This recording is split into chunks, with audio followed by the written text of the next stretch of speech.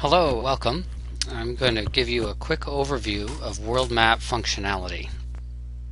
So to start with, you can look at maps that others have created.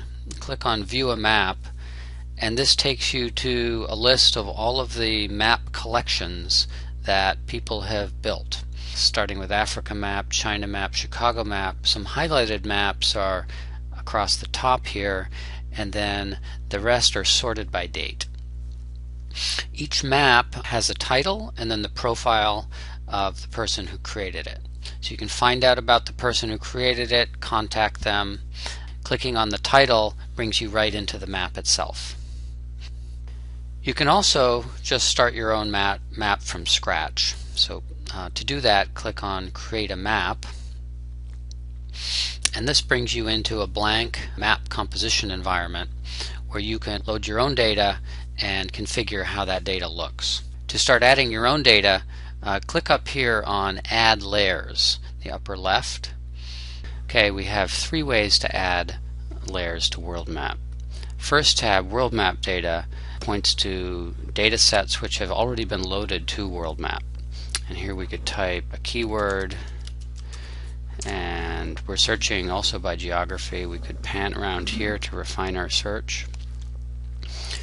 And we can just pick a layer, select it here, then add selected layers at the bottom, and now our new map layer has loaded. Now let's take a look at external data. So external data lets us point to remote servers which are hosting map services. So Google layers are one example. We can add a WMS server, we can add an ArcGIS REST server. Third, we can upload data layers. This allows us to upload either shapefiles or GeoTIFF files from our hard drive. It's just a matter of giving a title, pointing to the file, and including this is an optional styled layer descriptor that symbolizes the layer. And these can be generated right out of ArcMap. And it can be generated out of other packages as well. Include an abstract, and then you're all set. Now that we've loaded one layer, let's save our map so we can come back to it. So I'm going to call this map demo, and I can define the URL. I'm going to call the URL last part of it map demo, and I can give it an abstract, and I can put in keywords, and I can put in a description here. Get rid of the boilerplate in there, and I can put whatever I want here. Demo, description. This is what people see when they open the map. This text here will show up and explain what it is that a user is looking at when they come to your map. I'll click Save. Great. And now I've created a map that I can come back to.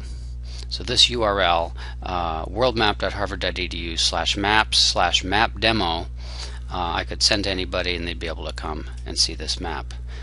Now, I can also publish this map this way. So using this links button lets me generate a URL in a couple of ways. One, this first one, captures whatever the state of the view is. So if I were to zoom into one tiny part here, and let's say I could make this transparent, and I could change my base map to, let's change it to Google Hybrid. Okay, so let's say I wanted to take this particular view of this map demo map and send it to somebody. I click on link, and now I could copy paste this, put it in an email, and they would be brought into the exact same live map. In addition, I can take this snippet of code and copy paste this and put this in a web page. It could be a blog or any HTML web page, and up would come a live map, embedded map, which would be this map. Okay, so let's try that. So I've copied this text. I'm going to paste this into a blog, like so, and I'm going to publish it. And So here we've got a very sort of quick way to take any map combination.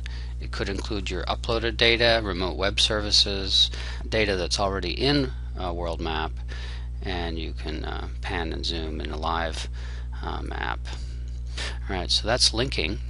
So an important aspect of WorldMap is the ability to control access to any maps or layers within those maps that you create. So I clicked on Share Map, a link at the upper right, and now I can control access in a variety of ways. If I want to make my map private, I can select for who can view and download this, only users who can edit, and then not list any people who can edit. If I want to give this map, make this accessible by only a couple people, I can choose this only users who can edit, and then add in those users who I would like to have access. For any layer or map in the system, one can always get back to the person who created that or added that to the system. So right now I'm logged in as myself, B. Lewis, and if I click on this, I can get to my profile. And this profile is the same profile anyone would see, and this lists all the maps and layers. Maps first, layers second, and my contact information. So you can easily contact the person who created something you're interested in. Of course, you can switch between map layers. Let's put OpenStreetMap up. OpenStreetMap is handy for printing because one is not allowed to print Google Maps.